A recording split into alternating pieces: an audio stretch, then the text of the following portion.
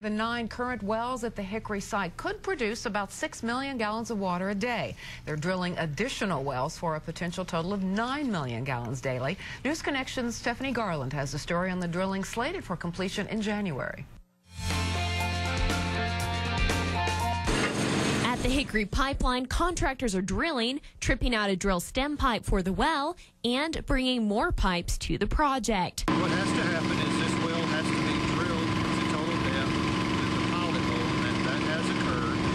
They are now in the process of bringing the hole out. It's all a part of developing the well. When the 6 new wells are completed, they'll be connected to the same 62-mile pipeline that connects the Hickory Aquifer to the new San Angelo water treatment plant that the 9 existing wells are already connected to.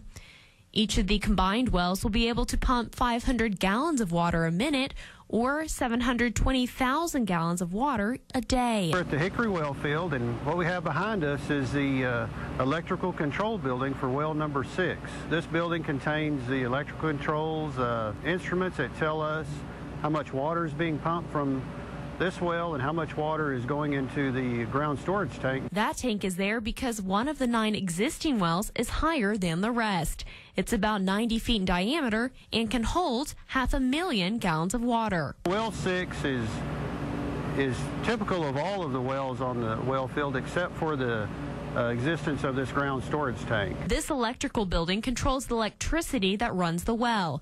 There is a communication system with a tower that sends information back to San Angelo, updating engineers on the status of the pipeline and the groundwater storage tank.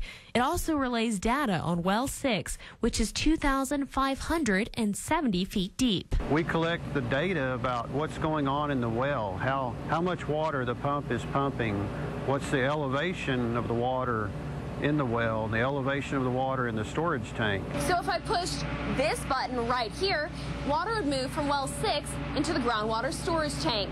This is the first stage in the process of moving water from the Hickory Aquifer through the Hickory Pipeline to the city of San Angelo. The 6 new wells are expected to be online by March of next year. For Concho Valley Homepage News Connection, I'm Stephanie Garland.